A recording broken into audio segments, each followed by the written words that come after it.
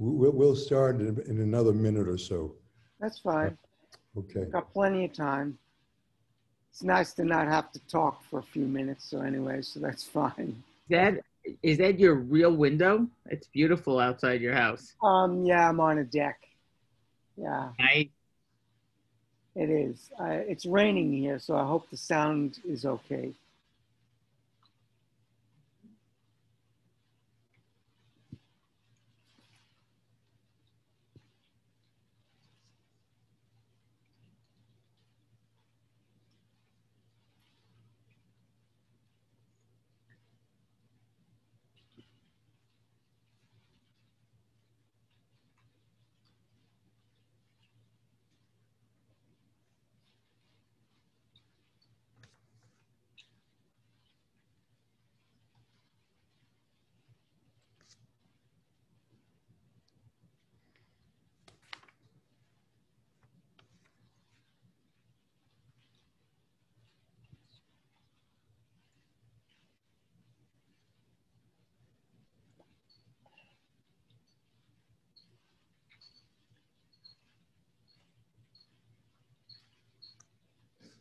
Good afternoon, everybody.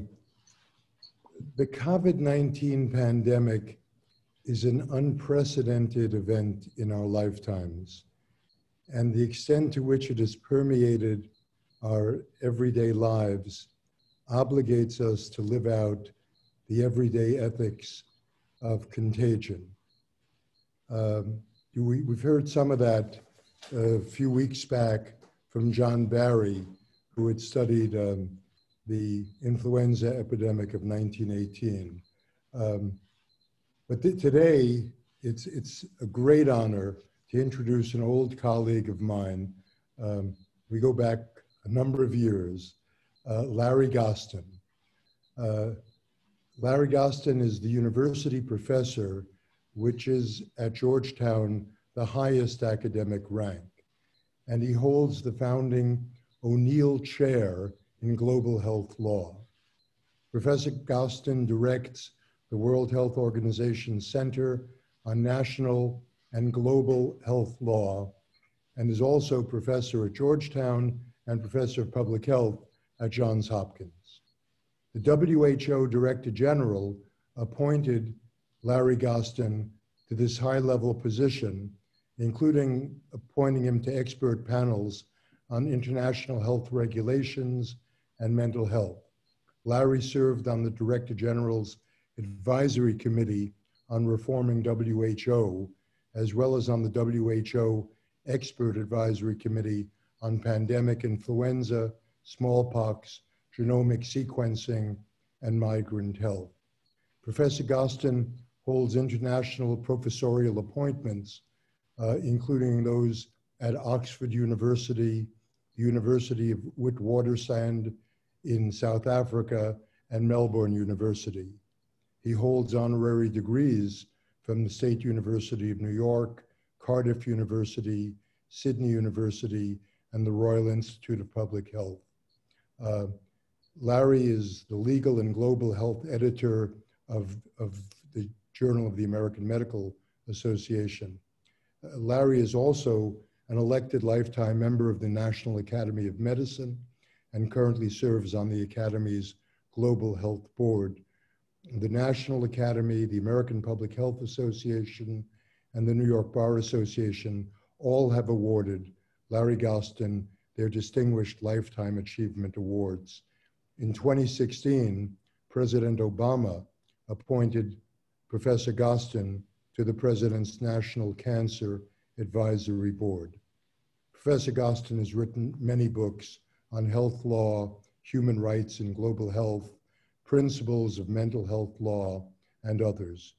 Professor Gostin's book, Global Health Law, from Harvard University Press, is read throughout the world and has been translated into many languages, including Chinese and Spanish.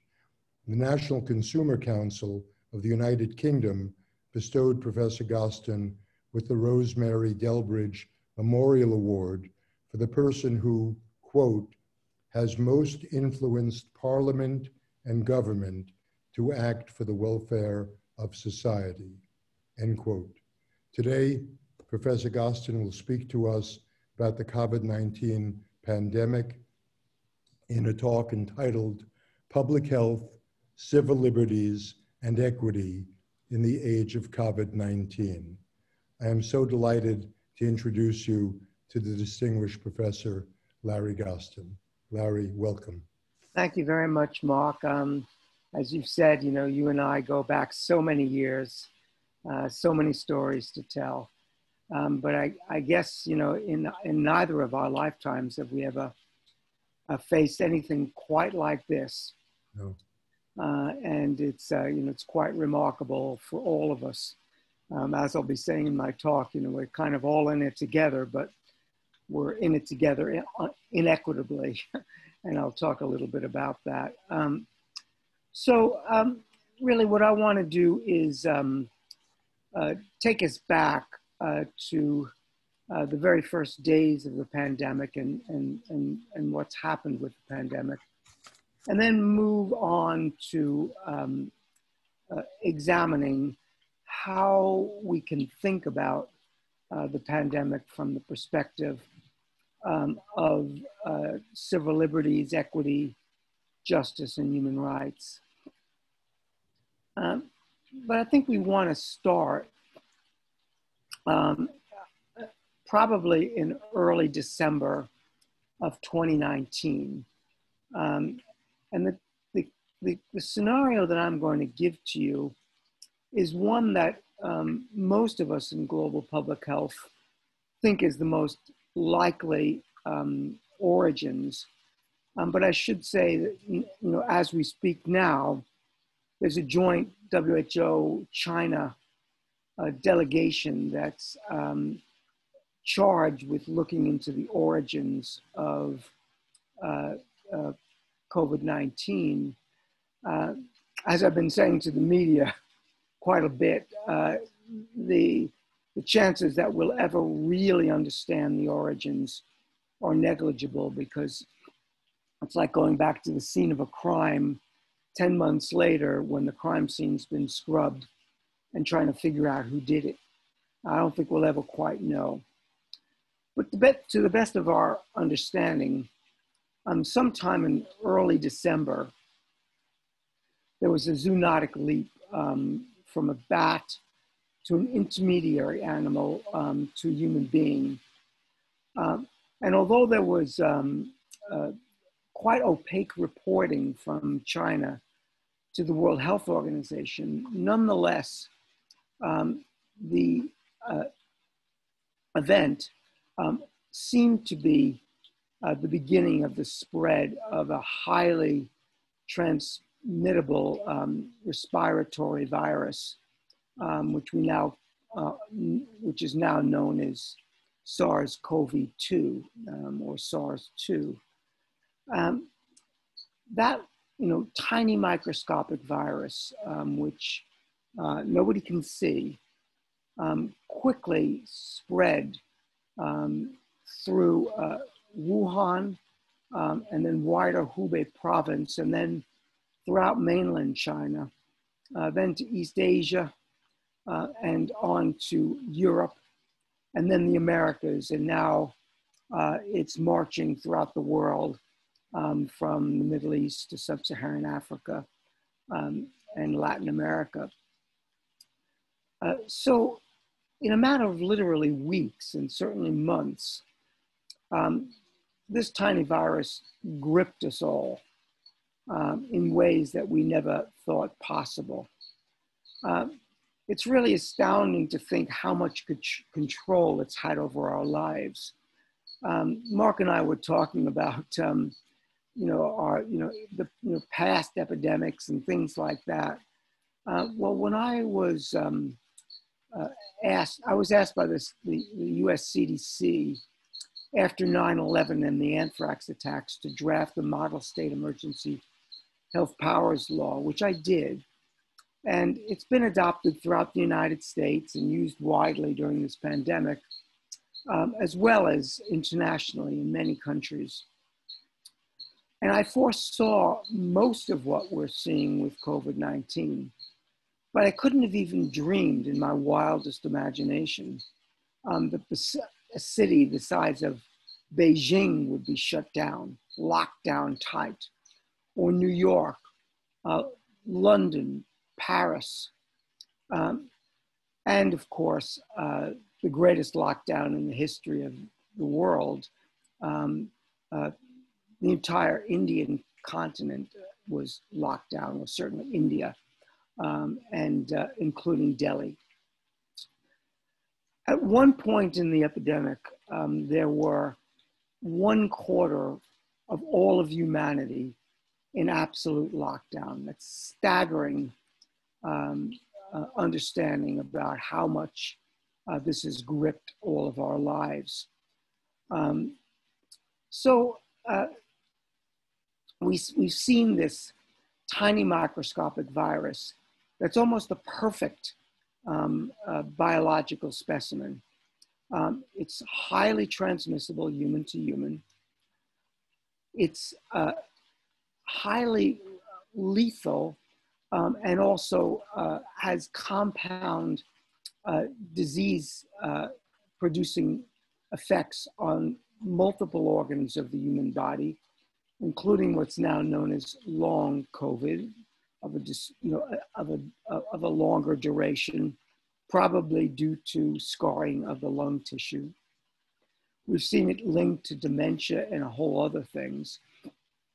But it's a very wily virus because it's fatal, but not so fatal that it kills all of its hosts, so it can continue to propagate. So it's not like SARS or MERS or Ebola, which can quickly peter out because its hosts are killed.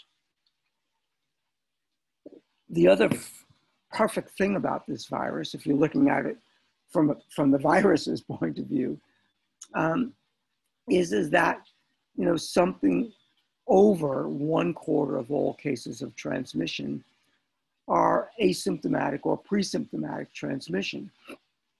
And so we don't know who's infected. So all of these things have made this a wily foe, very, very difficult.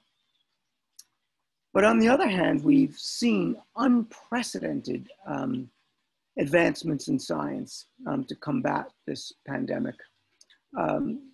Literally within the week of the first report from China of a novel coronavirus, the Chinese scientists had fully sequenced genetically the human genome of the virus and widely circulated that genetic code throughout the world, which really gave us a head start.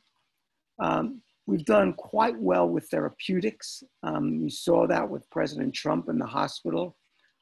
He was on remdesivir and also had an experimental monoclonal antibody treatment, which looks quite promising.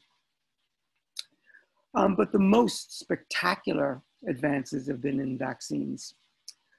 Currently worldwide there, and remember, we're only 10 months into this pandemic, where normally you would expect 5 years, a decade even, to get a vaccine, or you wouldn't expect a vaccine at all. Think about the lack of a vaccine, for example, for many diseases that we face in the world, and including SARS and MERS. And so we have 11 vaccines in phase 3 clinical trials in this short 10 months. We have well over 50 in earlier stage human trials, and well over 100 more in pre-stage animal trials at the moment. And of course, the biggest news came out of Pfizer this week, announcing preliminary data showing a 90% effectiveness for preventing the coronavirus disease.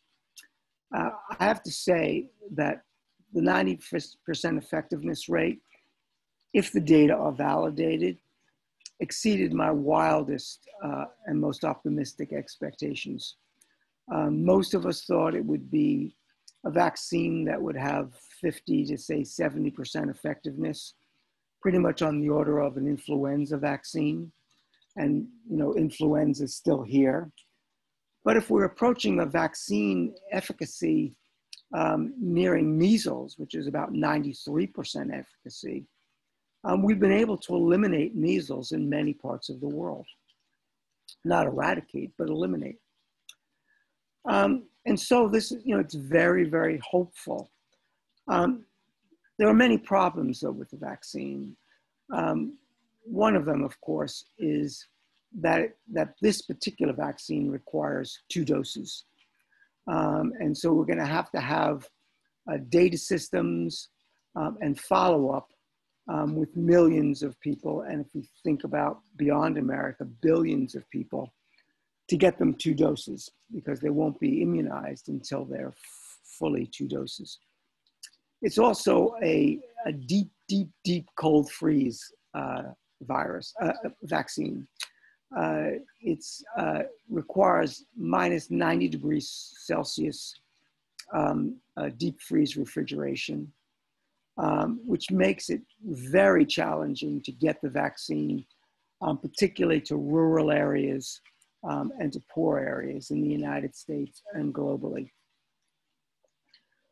We'll also need an enormous vaccine infrastructure of vaccine workers, syringes, and other injection equipment. We'll need to have safe sites where people can be vaccinated. And we're likely to have a shortage of supply. And these are all just the problems in the United States. Globally, the problems are considerably more daunting. They're more daunting for a few obvious reasons and a few that are less obvious. The most obvious reason is that in low and middle income countries, it'll be very, very difficult to deliver cold storage vaccines safely and effectively to the entire population. Think about a country with the population and size and rural composition, say, as India, and you'll begin to see what the challenges may be. And there are also a lack of vaccine workers. We've done some studies of vaccine confidence in the United States and globally. And at the moment, vaccine confidence is very low. And so in order to get any kind of herd immunity, we're going to have to get at least 70% of our population vaccinated and maybe more. And if there are large pockets of distrust in vaccines, that's going to be a problem. Although I have to say, with a 90% effectiveness rate, many people may make the risk-benefit calculation more favorably toward the vaccine. And with President Trump leaving office and much more attention to science, less pressurizing the FDA, I think vaccine confidence will be boosted. So we face enormous hurdles. One, ethical challenge that I wrote about with colleagues in JAMA was whether or not we should use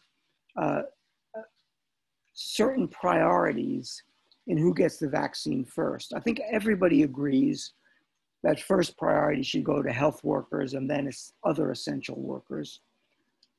After that, many people think that it should be the vulnerable, the elderly, people with pre-existing conditions and comorbidities, and that they should get the vaccine first. And then after that, the question is, who gets priority? And our argument, and I think CDC agrees, is one that should favor those who have been socially disadvantaged, including racial minorities who've been subjected to major disproportionate impact from COVID-19.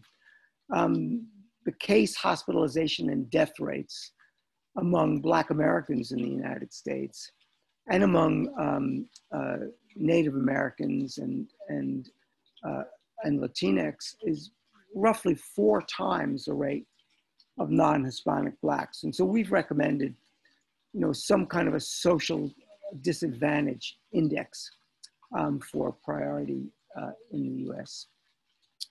So those are all the problems with the vaccine, but many of those problems may be solved down the road. Solved down the road in the sense that it's very possible that 2nd or 3rd generation vaccines will be better. Certainly, vaccines like Johnson & Johnson's don't require 2-dose, and they don't require that kind of deep freeze, which will make it much more feasible to get vaccines to more people.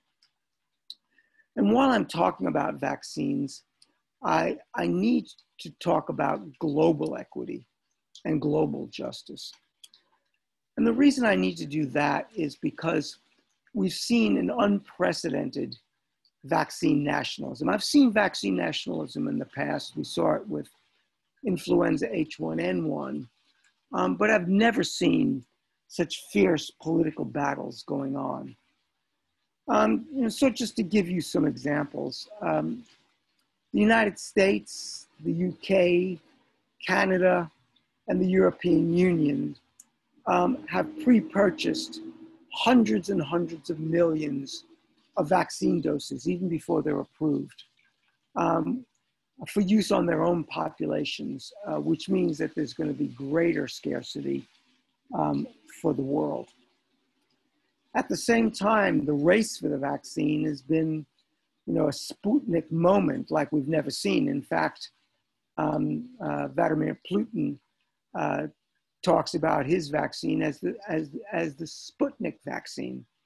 And so there are fights between China, Russia, India, the United States about vaccine prominence and who gets bragging rights.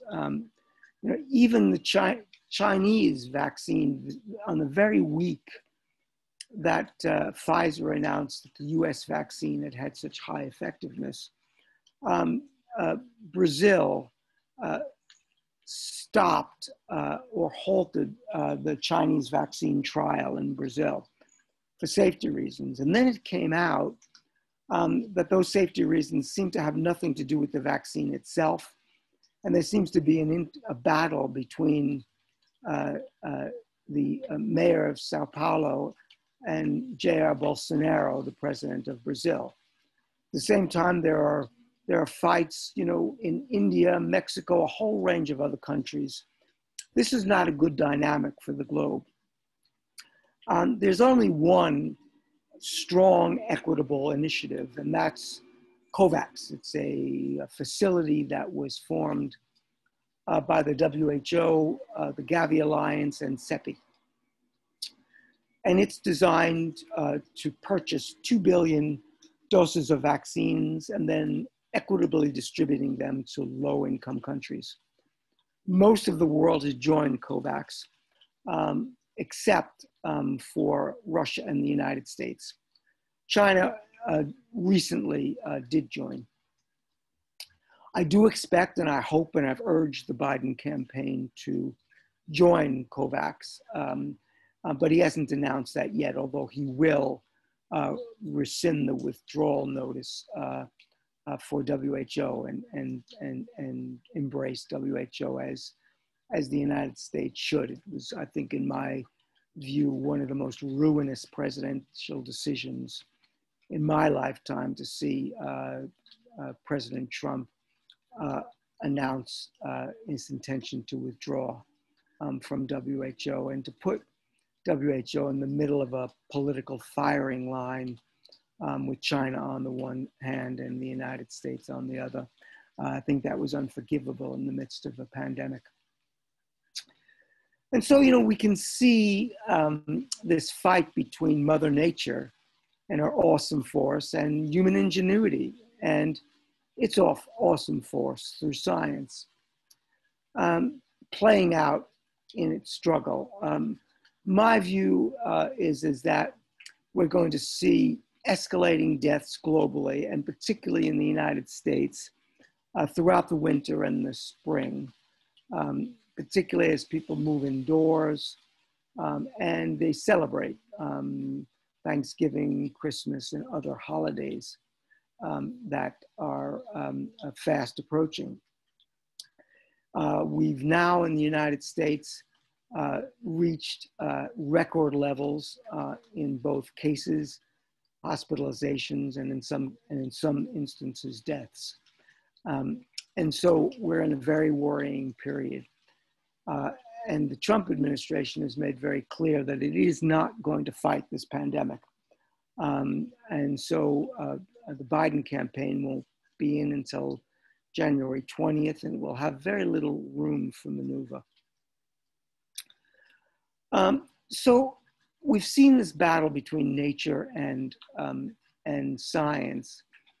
But there's another battle going on, and that's a battle based upon nationalist populism on the one hand, and human rights, civil liberties, and the rule of law on the other.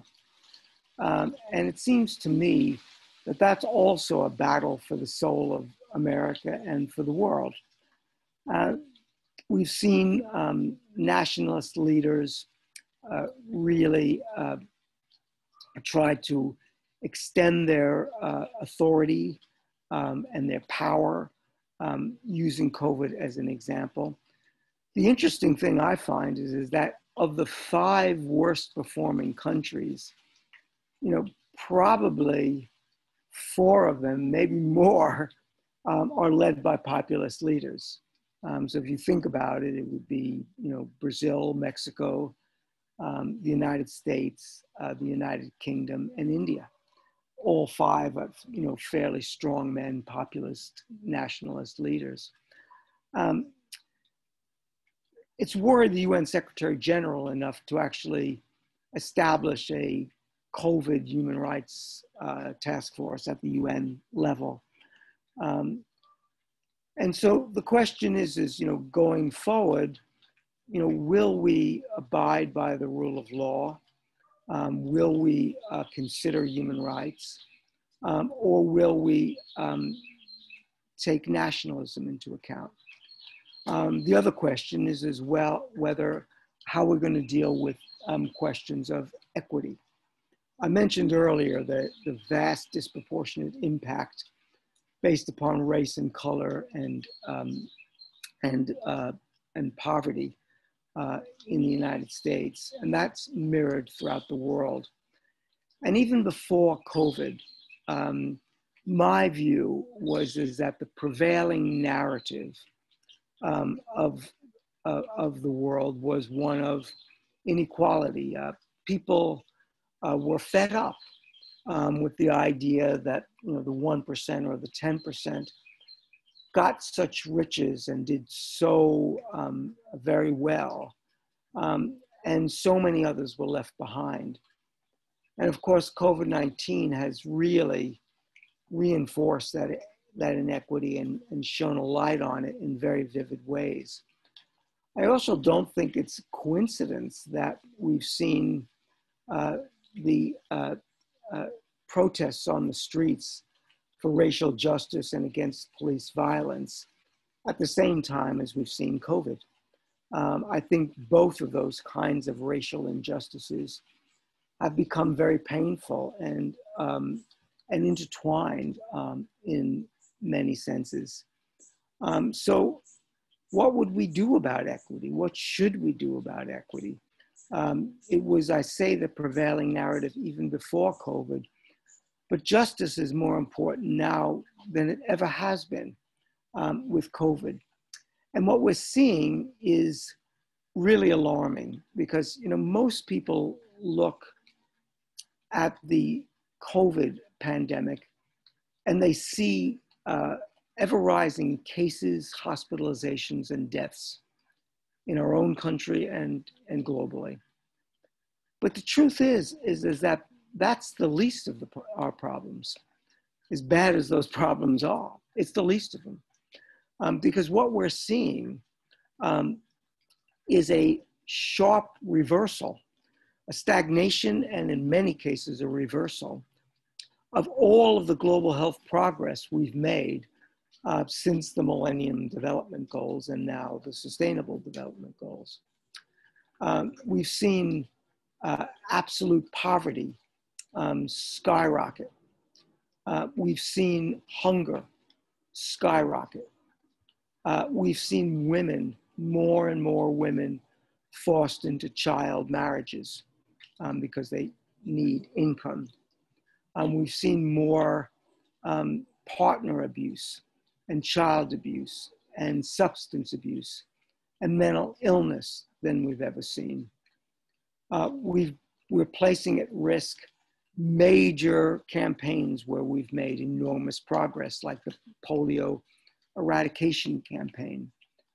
We're turning backward with AIDS, TB, and malaria. And of course, I could go on and on and on about the devastating impacts of this pandemic, which is a combination of an economic hit, a social hit, a racial hit, and a health hit. All of them coming combined with one another, that's having a devastating impact. Now, on civil liberties and human rights, you know, we're all aware that that something like 100 countries around the world have constitutions guaranteeing the right to health. The United States does not. And every country in the world, including the United States, is bound by the international treaty agreement on the right to health. Although the United States has not joined the International Covenant on Economic, Cultural, and Social Rights, it has joined other conventions which guarantee the right to health. And so there's the right to health, but there are also rights to civil liberties. You know, I do believe, and I've always believed, that you know, in a health emergency, you need to give some flexibility to health departments to fight it. And absolutely, I'm convinced of that. But at the same time, there are certain principles. There are principles of US constitutional law, but there are principles in what's called the Syracuse principles. Those are an international document that really interprets international law. I was actually a very, very young man and was very proud to actually have been in Syracuse and helped draft those principles when I was young. They're now being revisited. The National Uniform Law Commission is now revisiting my own model law as well. I think it's justified that both domestically and globally we are revisiting those things. And we're going to have to really think about, you know, what does it mean to lock down? What are the safeguards against locking down? Should we have such enormous travel restrictions? Should we have, you know, mass quarantines when you go from state to state? There's so many questions that are unanswered by this pandemic that it does leave you breathless. The WHO does have an inquiry going on into its role and into future powers with respect to COVID-19. I suspect and I hope that in the United States, we will also have a reckoning and look back and find out what our major problems have been. In the JAMA Forum, I identified 7 lessons learned from COVID.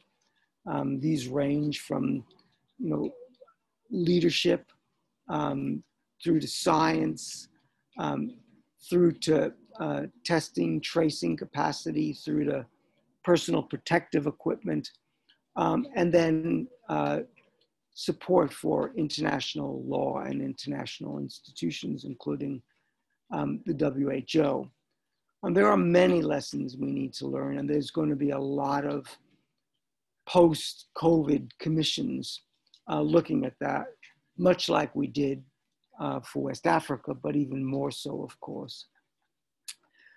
And so where does this leave us? I think we're likely to see COVID with us and not returning back to normal until the end of 2021 into 2022. COVID will probably still be around, but we'll learn to live with it with a combination of vaccines, treatments, and continued safe public health behavior. Now, it may be that the vaccine is just so good that we will get herd immunity and we will eliminate COVID, but certainly not what any of us had been anticipating. And we'll just have to re-examine that. So what will, when we get back to normal, what will the new normal look like? I'm often asked, and maybe you asked John Barry this when he talked, what followed the great influenza pandemic of 1918? Most people guessed that it was World War I, but that would be wrong, because World War I was coincident with the pandemic. It was actually the Roaring 20s. People are very social. They want to get back, and we may see that again. But we do face some clear choices as humanity. We can either double down on, my country first, me first, and the whole idea of, semi-authoritarian rule. Or we can take a path that's internationalist, globalist, that respects human rights, that abides by the rule of law. We can make enormous reforms in our own system in the United States, strengthening our public health infrastructure like CDC and state and local health departments, insulating our prized public health agencies from political interference to the best that we can. And we can do a lot globally, reform the WHO, give it the funding that it deserves, at least double what it has now, give it political support, give it powers under the international health regulations. And so we have these two paths we can take. We can be inward looking, or we can be outward looking. In my view, ethics requires us to understand that we are in this together. But we also have to understand that we're in this inequitably, that some people suffer much more than others. It's great for us, for me, I'm here on a deck. I've got my tea and my stocked fridge. I can work remotely with a steady income. But for many, that's not possible. For many in the United States and around the world. So one of the first tasks after COVID-19 is a national and global action plan for equity. I think that's extraordinarily important. So with that, and hopefully you'll ponder and think about how we can make a difference in choosing that right path when this pandemic is over. I'll turn it back to Mark and Lainey, and I'll be very happy to answer any questions that you may have. Thank you, Larry, for that incredibly broad description and discussion from the first pandemic of 1918 all the way up till today. So we do have a lot of questions, some coming in through the chat and some coming through in the Q&A, and just to the audience, either is fine. The first question is from Eric Gum, who wrote, "We've had bats with us for as long as man has been on planet Earth. Why did this happen now?" Oh, that's kind of it's a hard one and an easy one. Bats have they have an incredible immune system. And so they can harbor a lot of viruses that don't harm them, but would harm others. And we know that, of all emerging diseases and all novel diseases, at least 60% of those have zoonotic origins. So it was absolutely predictable, and all of us predicted. I just have a book coming out at Harvard Press on global health security, and I predicted it, but I wasn't alone or special. Everybody in my field did. We couldn't tell you when there would be that zoonotic leap. We couldn't exactly tell you which animal it would be, and we couldn't tell you which virus it would be, but we knew it was coming. And so the next one might not be a coronavirus. It might be an influenza virus, a novel influenza virus, or it might be a novel Ebola virus, or some other hemorrhagic virus. So we don't know. Basically, a lot of this is to biological chance. When there is a zoonotic leap, and how the virus might mutate to make it transmissible among humans. And we've seen all kinds of, we've had a lot of close calls. I mean, we saw a novel virus, H1N1, which turned out to be highly transmissible, but frankly, not that pathogenic. And we've seen some like H5N1 that were highly pathogenic, but not highly transmissible. And eventually we were going to see one that was both, and that's COVID-19. Great. The next question comes from Teresa Williamson. What do you think is the risk of prioritizing racial minorities to get the vaccine first, particularly in groups that have historically feared being experimented on? For example, the African-American community. How would you address communicating a strategy that has a priority for socially disadvantaged groups? Very astute question. It's one we've been thinking about quite a lot. No easy answer. I mean, first of all, using racial criteria explicitly does run the risk of being shot down by the Supreme Court, which now has a 6-3 conservative majority. The Supreme Court's composition now is not friendly to racial classifications to redress past injustices. It's absolutely true that racial minority populations often have deep distrust of vaccines, and it's in many ways justifiable. I mean, you mentioned Tuskegee and other studies where there's been horrible, unethical research that was experimenting on racial minorities. It's unforgivable. We need to build back trust. We need to try to work with community leaders.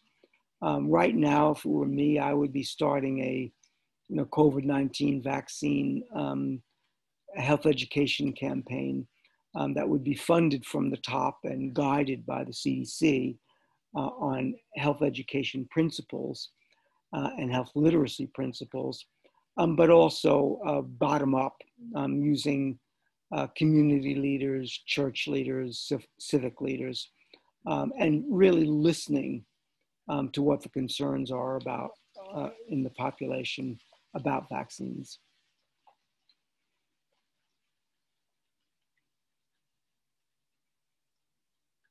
We have one question from Ann Jeske, one of our current fellows. Where would you start in strengthening or reimagining public health systems in the United States? Yeah, I mean, most people would say, although this wouldn't be the first thing I would say, most people would say we need to have universal health coverage and consistent high quality care with no cost or deductibility for prevention services. But I think that the bigger problem in the United States, as much as I realize that lack of access to health care is a big problem, the problem is continually weakening our public health agencies. state, local, tribal health departments, in particular US CDC as well. I think we need to do a lot better at funding those public health entities, including, their surveillance, testing, and other capacities, and principally their capacities for data systems and things like that. Many of us were really shocked at the poor performance of CDC.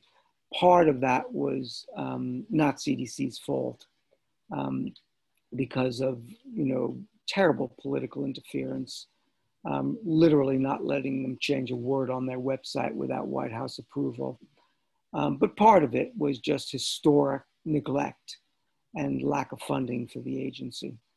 And so we need to do better going forward. September Williams writes a two-part question. First, what % of people of African origin in the USA and elsewhere, including Latinx people as well, have been in the vaccine trials? In my community in Oakland, California, people are already saying they're not jumping to get the vaccine. And the second part is, are there variable strains of COVID which are showing up racially, geographically? I think about papillomavirus strains and poor representation of strains seen in the Black women. Yeah, I mean, to my knowledge, the SARS-CoV-2 doesn't mutate quite as much as an influenza virus. It has mutated, but not in the part of the virus that really causes disease. And so it's thought that the vaccine, will be stable over time, but we don't know that for sure. There's been a lot of concern about the lack of minority representation in COVID-19 trials. We've tried, companies have tried their best, and FDA has encouraged it, but it has been a problem of underrepresentation of these historically discriminated against groups, and particularly important because they need the vaccine more than anyone else because of their disproportionate impact from COVID-19. Preston Reynolds writes, Philip Alston in December 2017 toured the U.S. as UN Special Rapporteur on Extreme Poverty and Human Rights. His assessment of the U.S. is scathing and actually predicts what we see with poor and minorities with COVID-19. How do we expand American understanding of human rights and our failure to honor the human rights conventions the U.S. has joined? Yeah, I mean, I know Philip, and I know that report. It was very scathing, deservedly so. I don't think we haven't made any progress since then. In fact, we've slipped back. We can see that with, all the dog whistles, to racial bigots and things like that, and the police violence and a whole range of things that are really worrying about, racial justice in the United States. I do think that President-elect Biden will lower the tone, but I don't think it will eliminate it, even under the wonderful presidency of Barack Obama. That part of America endured. We're not a country that really prizes international human rights. We're more likely to prize constitutional rights, freedom of religion, in particular, the Second Amendment, things that not always are friendly to public health. The next question comes from Caroline Knowles. Do you think that pattern of human behavior that are now changing in response to COVID pressures could be more damaging than the virus itself? So that was the social disintegration is more dangerous than, yeah, I mean, yes, I do think so. I mean, I think the social disintegration is, could be more enduring than the virus itself. But they're different, and they interact. The social disintegration, causes surges in virus in transmission. It causes disproportionate impact on minorities and poor people. And so we need both. We need good public health prevention to bring this biological threat under control, but we need good social policies and good um, social togetherness, really, to solve this integration problem. But the integration problem only looks like it's going to get worse. I mean, we can just see it in front of our eyes with this election, which, still there's not, we don't see the normal, the normal way that we want to see it, a transition with compassion, with decency, with understanding and support. Quite the reverse. And so right now we're in a bad place in America because COVID cases, hospitalizations are surging and social disintegration is surging. There is no solution in the near term. This is going to be a long slog on both counts. I'm going to add in my own question here from a pediatrics set of questions, which are, would you consider teachers part of our essential? You talked about healthcare workers, and I assume that includes doctors, nurses, and all of the other ancillary staff, but how about teachers? And then as you talked about the need for 70% herd immunity, what are we going to do about kids since we really haven't done any testing on the kids? Yeah, right. Well, yes, I actually do think of teachers as essential workers. I don't think of the vice president or the president as essential worker, but I do think teachers are. I've been most perplexed about, how to advise states in relation to school openings, because it is a public health risk because there's particularly with older children. They do transmit the virus quite readily to their parents, grandparents, and things, which is a risk. But the benefits of in-class education are truly important. And so I would find a way to make school openings safer. We'll never get to completely safe, but I think we can make it quite safe. And, there are a lot very inspiring examples of people getting back to normal, Denmark, South Korea, with very, going back to school in bubbles, not even wearing masks. There are ways to do this, but we just haven't done it in the United States. We haven't prioritized it.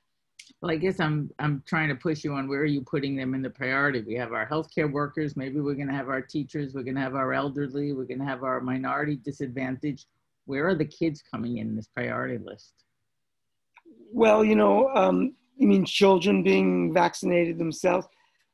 I don't think there's been a representation, or at least it's not. Do you know? The Pfizer study went down to 16 years old in September and went down to 12 years old in October, but clearly the numbers are quite small. So no, it's the only trial to date that's actually did any pediatric. Yeah, well, that's, as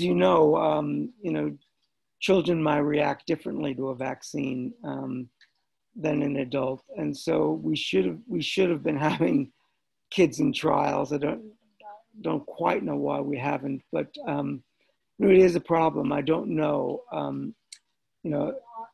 I would certainly, to me, I place an extraordinarily high value in in-person education, particularly to redress inequalities that kids, fall behind, because there's some really good data to show that, minority and poor kids, when they come to class, they do just as well as richer kids.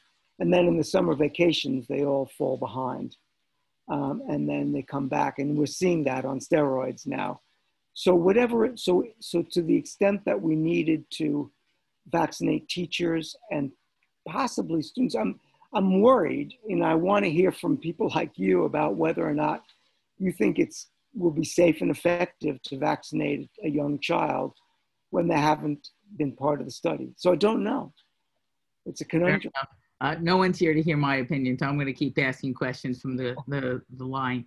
Eric Weil asked, should prisoners be higher up on the vaccine priority list given the outbreaks in prisons, or would they likely cause more harm than good because of prior unethical research on prisoners? Well, I had the privilege of chairing the National Academy of Sciences Committee on Prisoner Research. I think, our committee suggested that you can be too restrictive of prisoner research, and that sometimes, it's justified.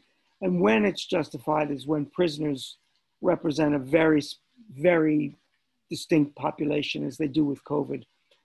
Obviously, congregate settings are major risks of spread.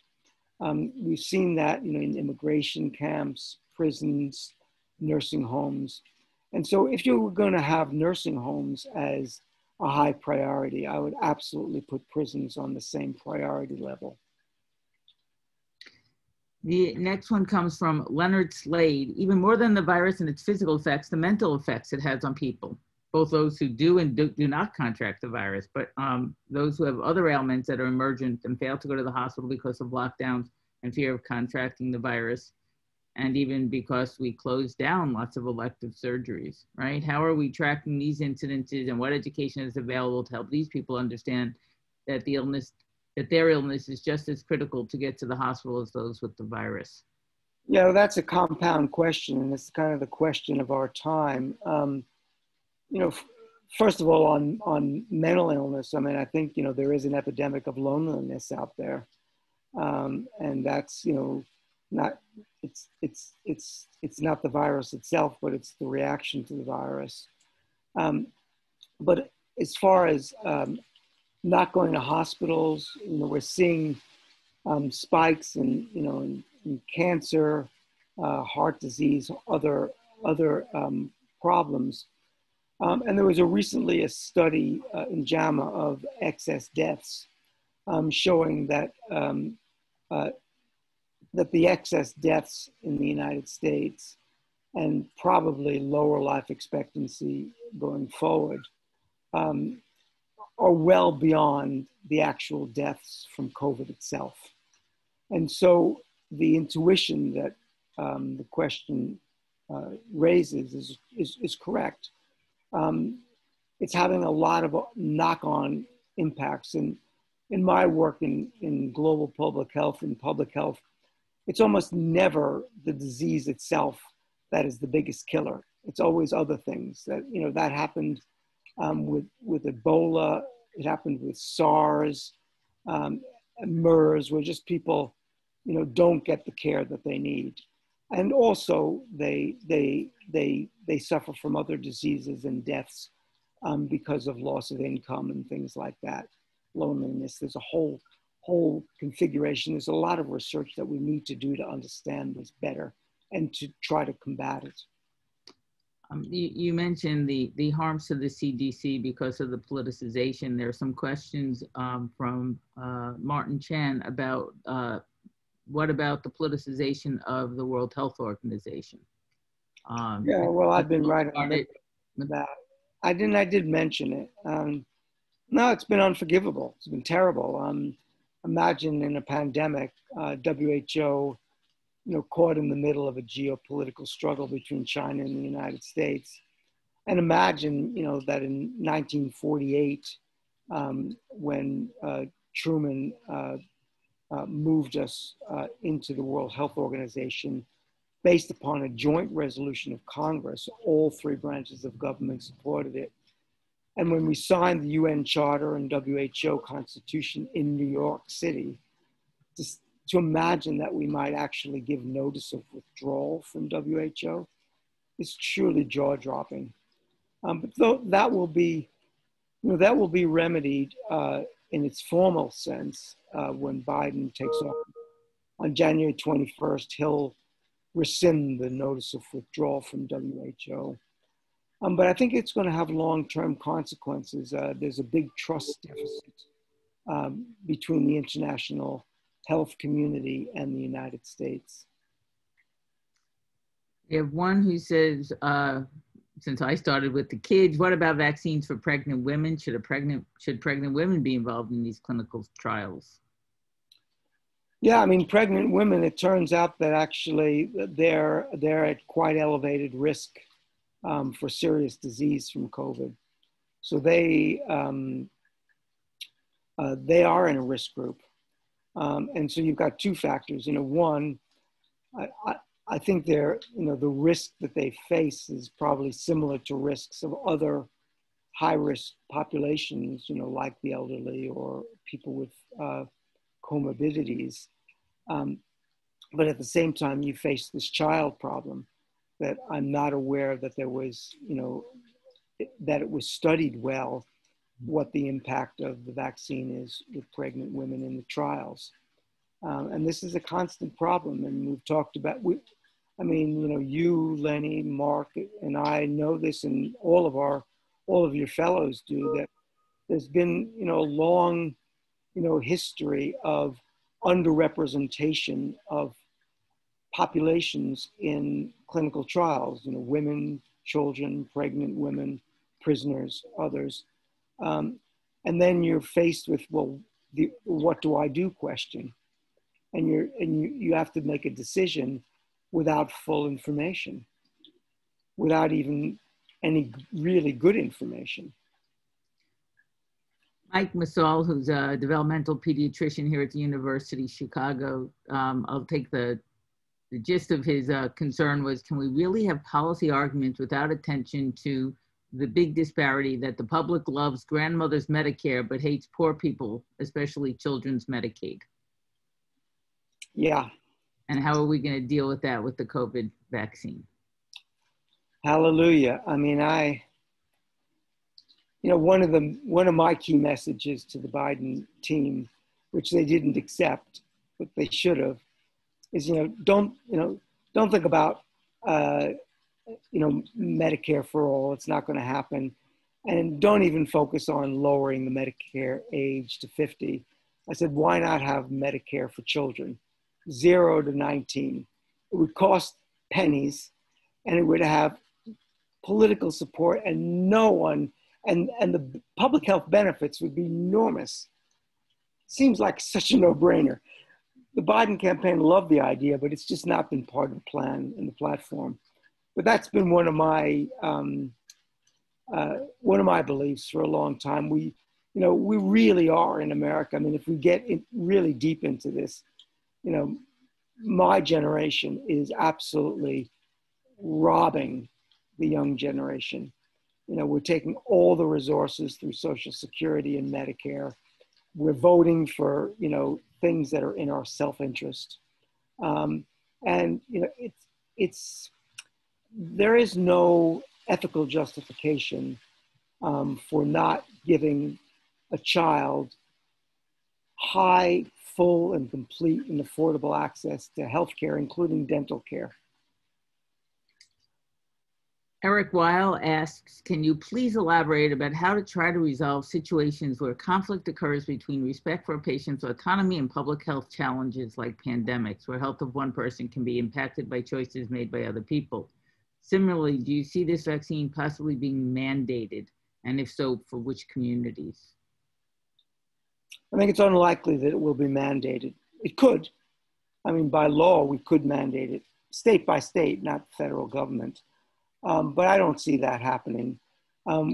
We've never had an adult mandate in modern history in the United States. The only exception I can think of is the recent Massachusetts decision to mandate adult influenza vaccines.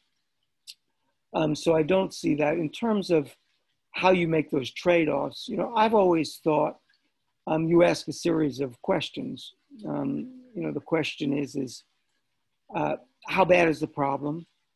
It's bad. How likely is the intervention to save lives and to save and to cause less disease? Are there other less restrictive ways that you could accomplish the same objective?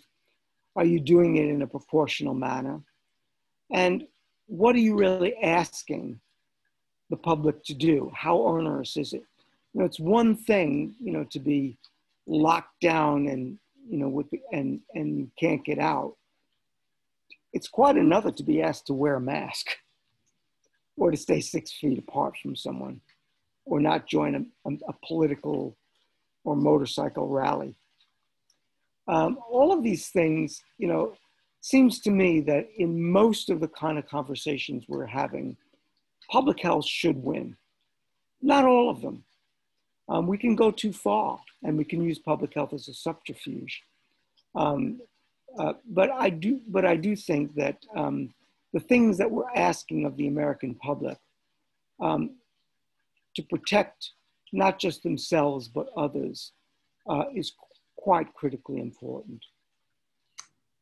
Another priority question comes from Jumana Al-Sheikh, one of our former fellows. What are your thoughts about unblinding vaccine trial participants after an EUA has been issued for the particular vaccine they volunteered in and prioritizing the placebo group to receive a COVID-19 vaccine? You know, I don't have a strong feeling about that. If my instincts would be, I wouldn't favor that. You know, I think people enter trials, you know, for good reasons. But I don't think they get special treatment over other groups. And so the fact that you've joined a trial wouldn't lead me to believe that you should then get vaccine priority if you're in the control group over, say, you know, a health worker or a teacher or somebody like that. You have to make hard choices. I'd like to give it to everybody. I'd like to say yes to everything. But you can't. Lori Zola, who's from our divinity school, asked the question, were there public health dogma that were simply wrong? Like if we could do it again, would we or should we close borders?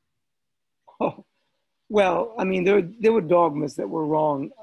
Borders are tough. You know, there was a long article in the Times and the Washington Post that I contributed to. You know, basically closing borders can buy you some time.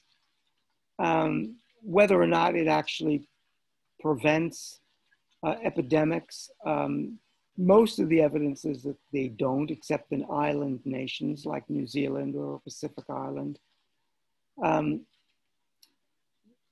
So travel is tough, you know. I mean, basically my message to the media and the reporters was that, you know, travel restrictions are a dogma of public health in the sense that global public health has always been against travel restrictions.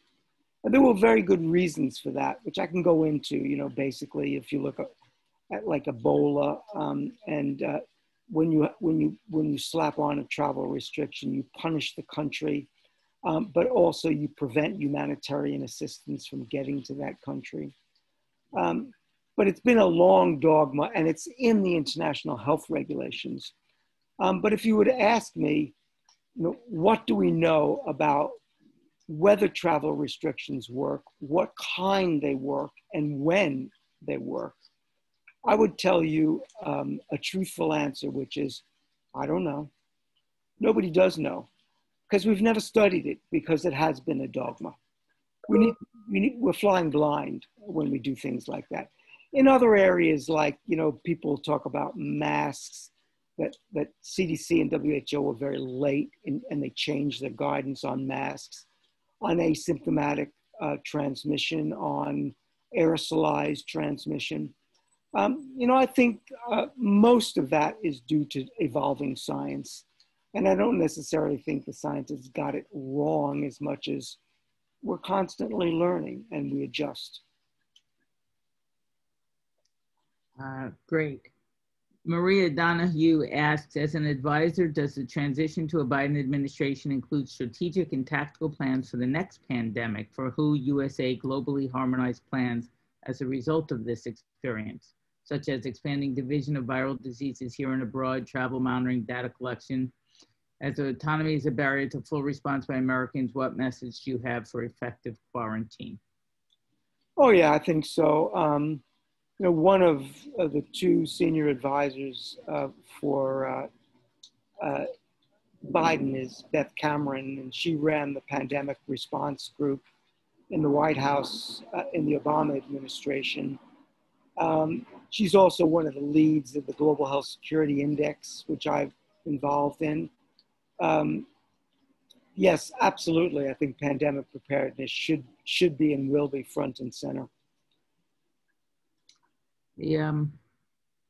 Mark, Brian, do you have any other questions? Can you hear me, Lainey? Yes. I was fascinated.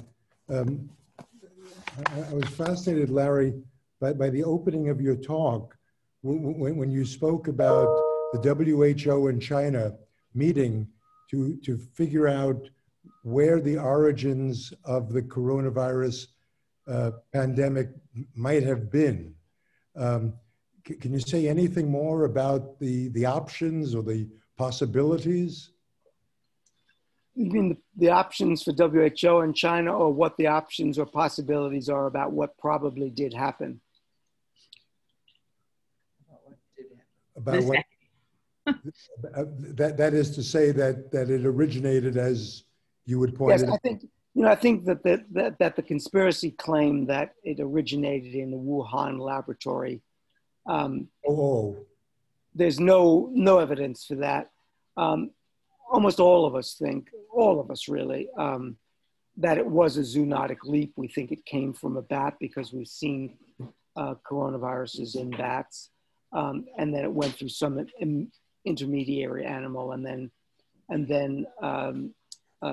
had a leap into human populations. But we don't know where and when or how that leap took place.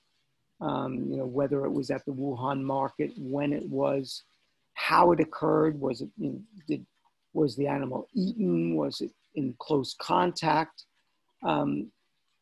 Because it's very obvious that when we thought that the leap occurred in late December, that wasn't when it happened, because there are too many community cases of COVID-19 at that time that were not linked to the market. So most of us think it was circulating in China, at least since early December, and I've heard even November or earlier. Will we ever get to the bottom of it? No. I mean, I think there was a chance early on. There was a joint China-WHO commission early in the pandemic, within several weeks of the origins, when we could have had the chance to do it. But the problem is that WHO was only allowed by China to send in a skeletal team. The team was really based in Beijing, not in Wuhan. It didn't have access to scientists, whistleblowers, and others. I think the access will be greater now to those groups, but I do not anticipate any certainty or even any advancement in our knowledge of that zoonotic leap. And frankly, the truth is that when the WHO China report came out early in the pandemic, it looked to me like pretty much of a whitewash. I don't think we'll see quite a whitewash now because, China doesn't feel as threatened as it did. It's actually flexing its muscles quite a bit. But I don't think we're going to get to the bottom of it. It's most likely some animal reservoir that then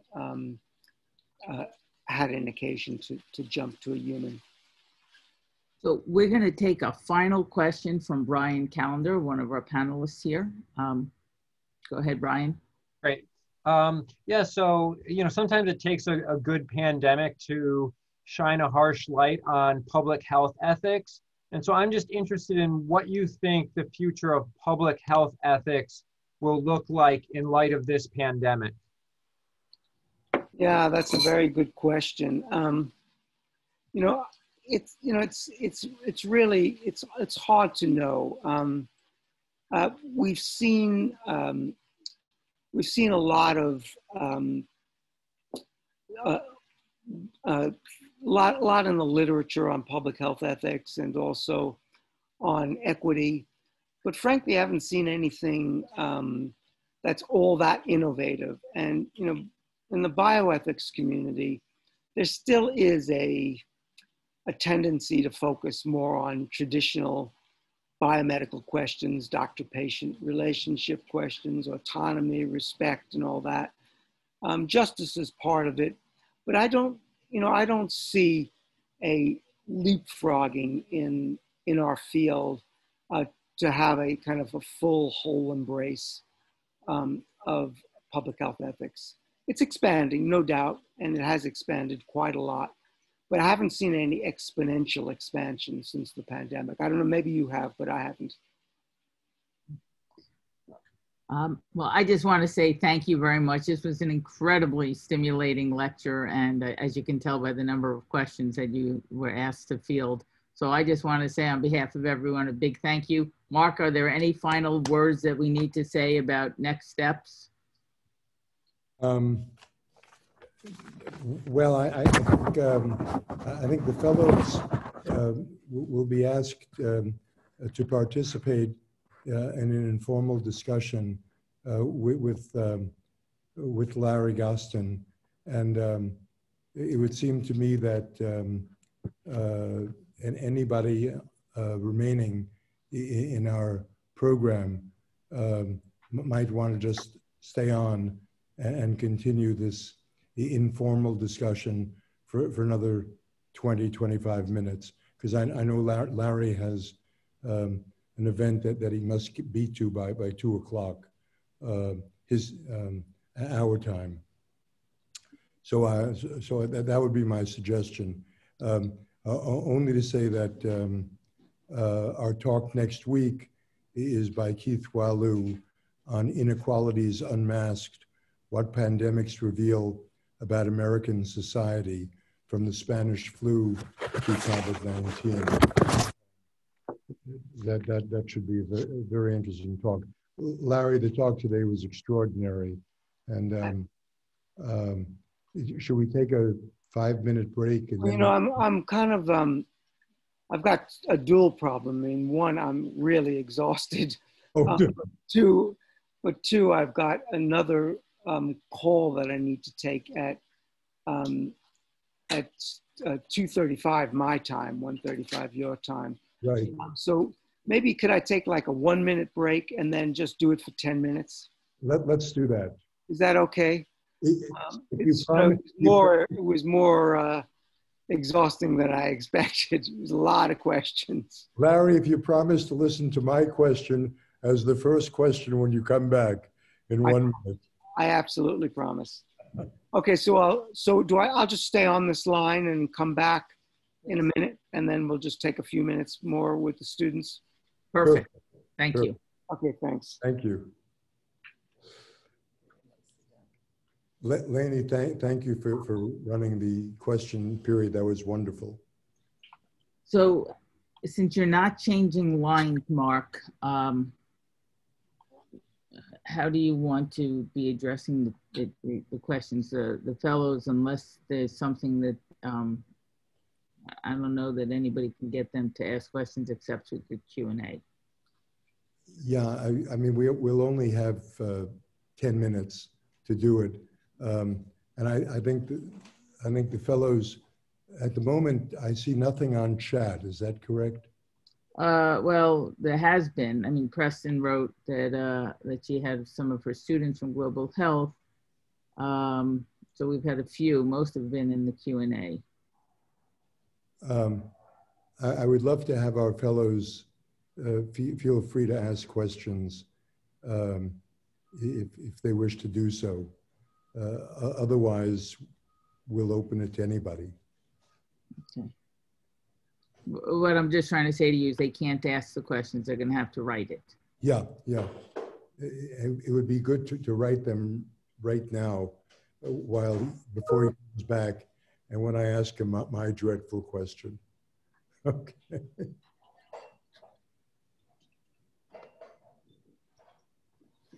Okay, I'm back. I'm going to start with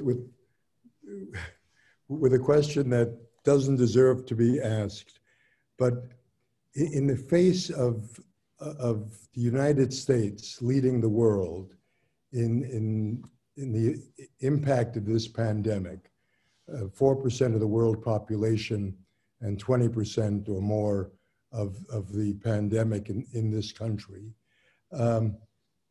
Do you have any sense, living in Washington, D.C., on why the Trump administration did not and will not fight this pandemic in a more aggressive way?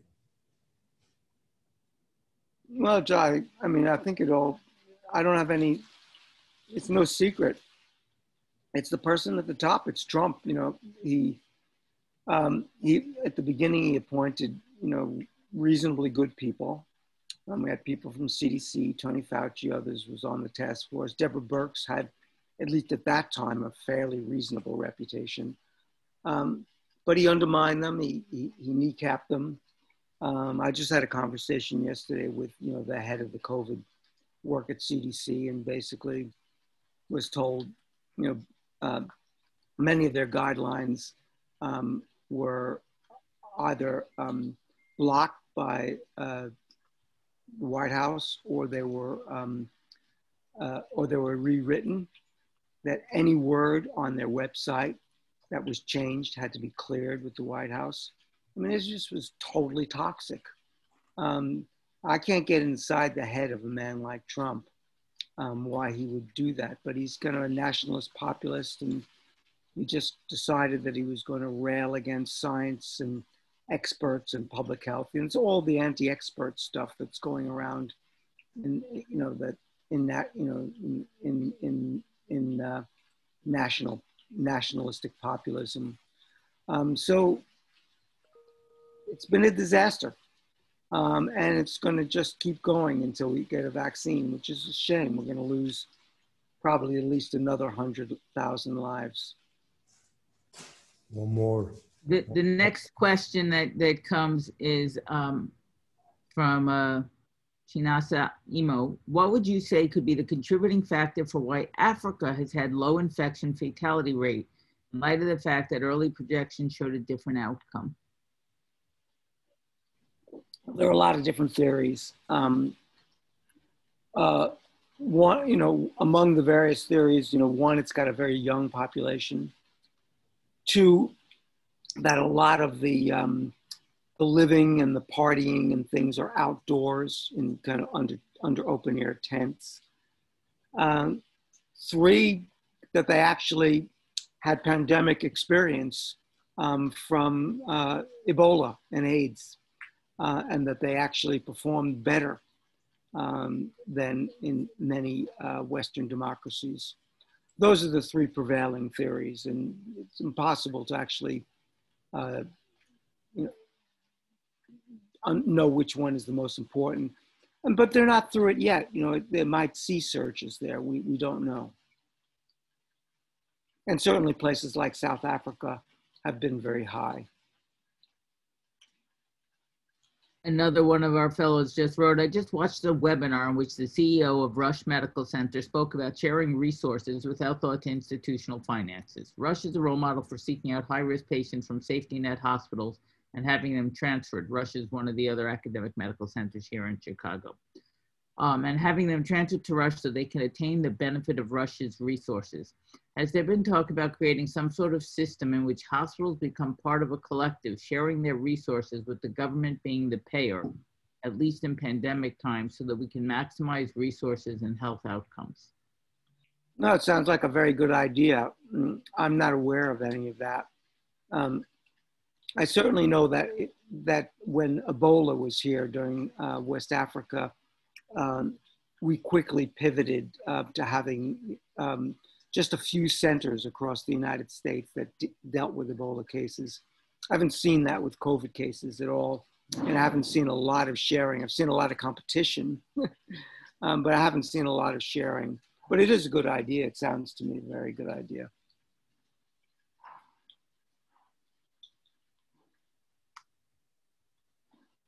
Well, it seems like our questions are more or less complete. So again, I just want to say that you get a 5-minute break before your next phone call. So thank you very much. And we really appreciated it. Thank you very much. Okay, take care.